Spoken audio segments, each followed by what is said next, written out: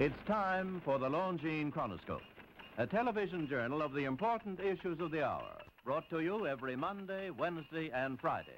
A presentation of the Longines Whitnor Watch Company, maker of Longines, the world's most honored watch, and Whitnor, distinguished companion to the world-honored Longines. Good evening, this is Frank Knight. May I introduce our co-editors for this edition of the Longines Chronoscope? They are CBS News correspondents Larry Lesueur and Lou Cioffi. Our distinguished guest for this evening is Minton Rosen, head of rocket development for Naval Research Laboratories in Washington. You've often heard it said that science has far outdistanced man's political and social development. But because of the mystery that surrounds science, one has a feeling that tremendous developments are in the offing which might catch us unawares. And one of those mysteries, of course, surrounds the space rocket. Mr. Rosen, as head of the development of the space rocket, you've shot a rocket higher than any other man has done.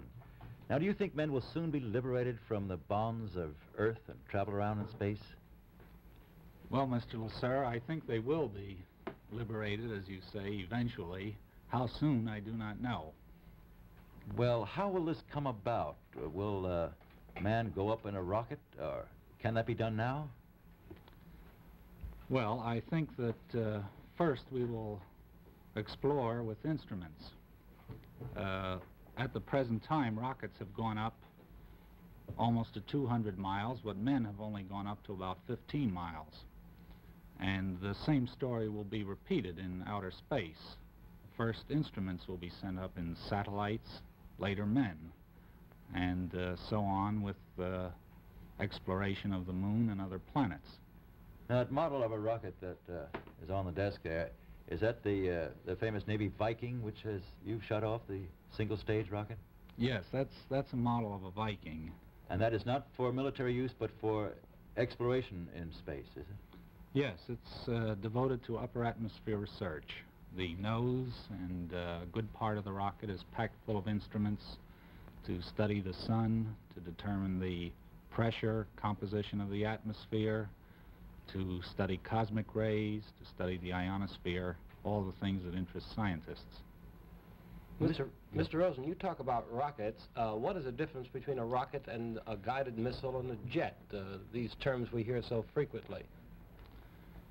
Well, guided missile is probably the broadest term, and there are rocket-guided missiles and jet-guided missiles. The jet, as used in jet aircraft, is really an air-breathing engine. It's an engine that operates within the Earth's atmosphere and therefore would always fly relatively close to the Earth's surface. A rocket, however, doesn't need air from the atmosphere. It carries its own oxygen, and it can operate outside the atmosphere, and therefore it is the type of vehicle, the type of propulsion that will eventually be used in outer space. Mr. Rosen, you said that you couldn't say how soon men would be traveling in space, but do you think that the generation which is now watching space travel on TV will go out into space in their lifetime? Well, it's hard to say. I think they'll see a tremendous advance, and a lot of this depends on how hard we work at it. I feel it's inevitable, and that our youngsters will see a lot more than we have. Mr. Rosen, I'm searching for definition tonight. What is a satellite? A satellite is a vehicle that orbits or circles around the Earth continuously. The satellites that have been spoken about recently, instrumented satellites that are being studied, would say travel about 1,000 miles above the surface of the Earth. And therefore they would complete an orbit or circuit around the Earth in about 2 hours. In other words, if you shot a rocket outside of the Earth's gravitational pull and not into the gravitational pull of another planet, it would stay there and travel around the Earth as one of our satellites? Well, any satellite would be almost entirely under the influence of the Earth, and the pulls of the other planets would be so minute that they wouldn't matter. The pull of the moon would probably be more important to a satellite about the Earth. Well, if you think space travel, and I think that implies that human beings would be traveling, is not in the foreseeable future, nevertheless, how about this idea of shooting a rocket so high that it would go out of the Earth's gravitational pull and become a satellite? Is that in the foreseeable future? Oh, yes. I think such a vehicle is within our grasp now, and that if a concerted effort were made, that we could, in very short time, have an instrumented satellite circling around the Earth. Well, do you think it would be any a great advantage or any possible danger to the rest of the world if one nation or another did build a satellite or a platform, perhaps, that was circling the Earth and could watch the rest of the world go by from their advantageous position? Well, I don't think there would be any danger. The possible military use of a satellite has been greatly overrated, and even this point that you raise of watching other people is going to be very difficult. The first satellites will be used mainly for scientific experiments and collecting data about the region, studying cosmic rays. Now, how exactly would you get such a satellite up above the Earth? Well, it would be a rocket, and as most people have said, it would probably be a three-stage rocket, starting with a large rocket, which then pushes a smaller rocket, the middle rocket, to a high altitude, and then this one takes over, and finally the third or last rocket would have enough speed to climb into an orbit and stay there. Do you think it would be possible at any point to station men up there, to have like a kind of a roving city circling the Earth? Well, this is a great distance away from an instrumented satellite, and the practical problems of getting any large amount of material up to a satellite orbit are the things that make it very difficult. Are these what you are learning about now in these shoots from Sandia Air Base and White Sands? And the shooting of your Viking rocket, is that what you're learning about now, the difficulties of transporting men up to outer space? No, not necessarily men. We're learning about the difficulties of operating rockets and the difficulties of making equipment work, but we learn enough about that to show us how difficult it would be to maintain a man up there, to maintain all the equipment necessary to give him air, to keep him from freezing or roasting, to protect him against cosmic rays and radiation, to protect him against weightlessness. See, Mr. Rosen, would you think you'd have any difficulties in getting volunteers to go up in a rocket even now? I doubt it. A lot of people have volunteered to go up. Then why don't you send a man up there then? Well, we see little useful purpose in doing it.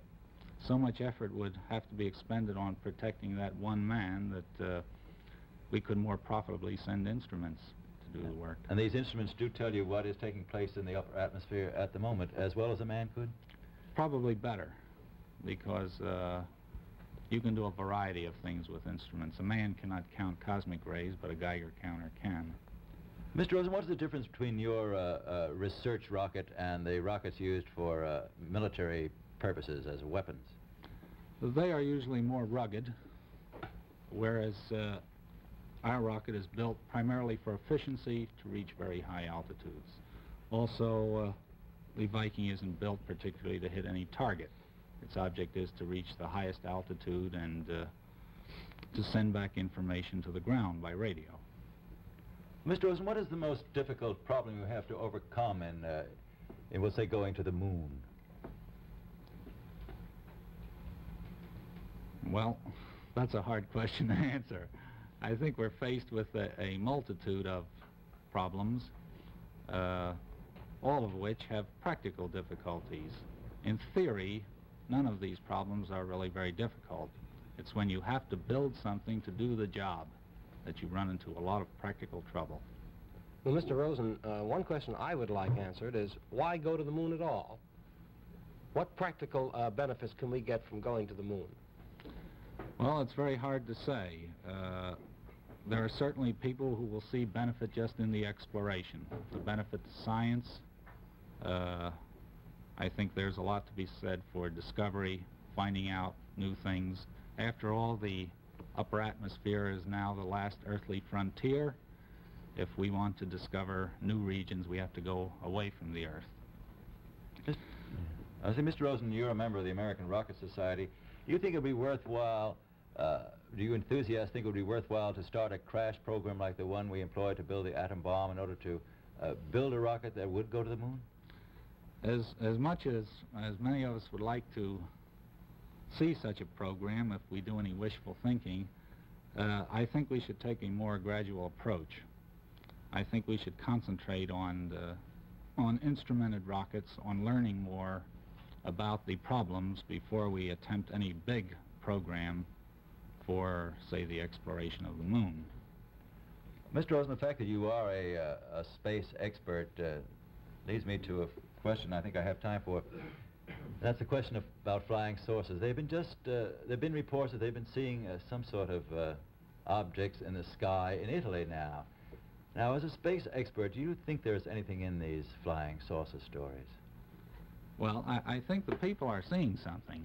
What it is, I don't know. And there have been many explanations, any one of which I think might be plausible. One of the explanations, of course, is that these saucers are visitors from outer space. Until there is some tangible proof of that, I can't accept that as the final explanation. I see, but you do think there is something to it. Well, I want to thank you very much for being so interesting and answering so many questions tonight, Mr. Rosen. Thank you. The opinions expressed on the Longines Chronoscope were those of the speakers. The editorial board for this edition of the Longines Chronoscope was Larry Lesueur and Lou Cioffi. Our distinguished guest was Minton Rosen, head of rocket development for Naval Research Laboratories in Washington. To give a Longines watch this Christmas is to give just about the finest watch made anywhere in the whole world, and yet, unbelievably, a Longines watch is not costly. There are many outstanding Longines watches perfect for Christmas giving, priced as low as $71.50. Longines ladies' watches are superb examples of the jeweler's art, exclusive in style, exquisite in taste and finish, incomparable in timekeeping. There's a model for every taste and for every occasion. The variety of Longines watches for men is equally extensive. There are watches for dress and sport, Longines automatic watches, the most advanced in the world, Longines waterproof and shock-resistant watches for rugged service, Longines chronograph watches for sportsmen and scientists. And every Longines watch, whether for a lady or for a gentleman, is made to the unique standards of excellence which have won for Longines 10 World's Fair Grand Prizes, 28 gold medals, highest honors for accuracy in fields of precise timing. Yes, to give a Longines watch this Christmas is to give just about the finest watch made anywhere in the world. And yet, we repeat, you may buy and proudly give a Longines watch this Christmas for as little as $71.50. Longines, the world's most honored watch, the world's most honored Christmas gift, premier product of the Longines Whitnor Watch Company since 1866. Maker of watches of the highest character.